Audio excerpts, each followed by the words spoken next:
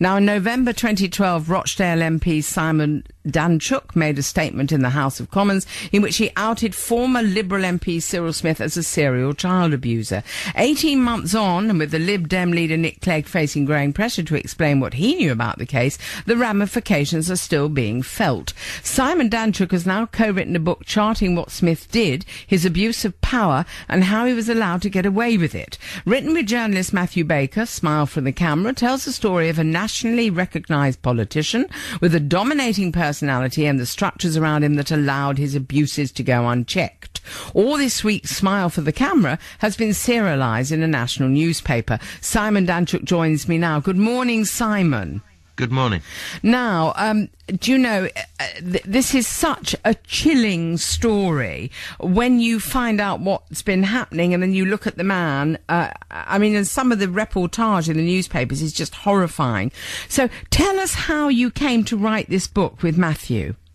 Yeah, I think I admired Smith in many ways. I was a parliamentary candidate in Rochdale fighting in the run-up to a general election some 3 years before the 2010 general election, and learned that Smith was good at connecting with people, good at speaking with people, very jovial chap, very friendly.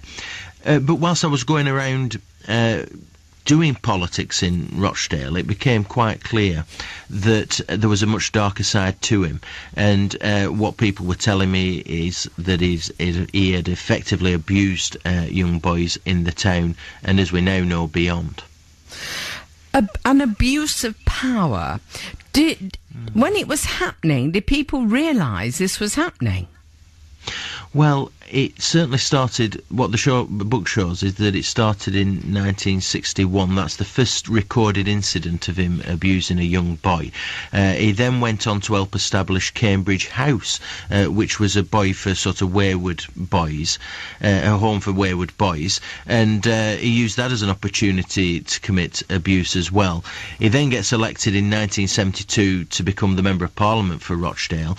As the book documents, he effectively joins a paedophile network in and around Westminster, carries on abuse down there in London, but also back in the 80s and 90s is conducting abuse at another school, Knoll View School, that doesn't exist anymore in Rochdale, where we've spoken to victims and clearly know that he was carrying abuse there. He was a governor at that school as well.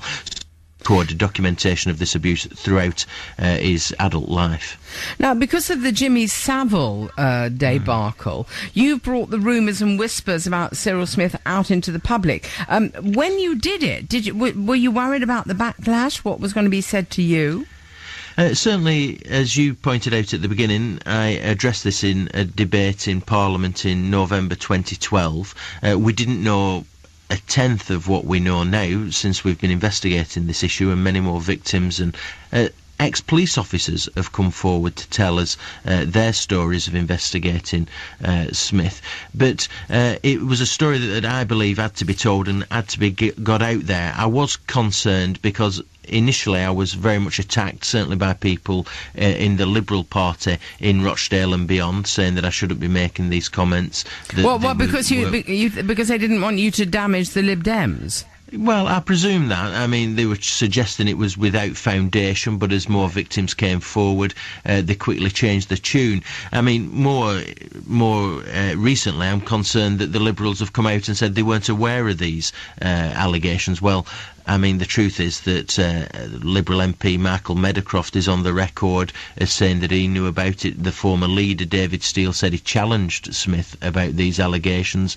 Parliamentary candidates, local councillors, have all said on the record that they were aware of the allegations against Smith. So I think the Liberals need to be less defensive about this issue. I think it would help the victims and everybody else to be able to move on from it a little bit. Now, the fact that this is an historical case, the fact that he's not alive, just like the Jimmy Savile thing, there will be those who will say to you, Simon, why do it? Why do you need to raise it so publicly?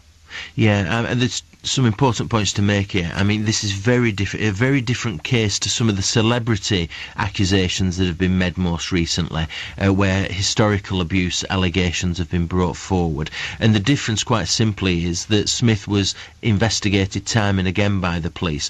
There are dossiers based upon those investigations showing that Smith was guilty. Greater Manchester Police, Lancashire Constabulary and the Crown Prosecution Service have come out and said that he would have been found guilty had he been alive today.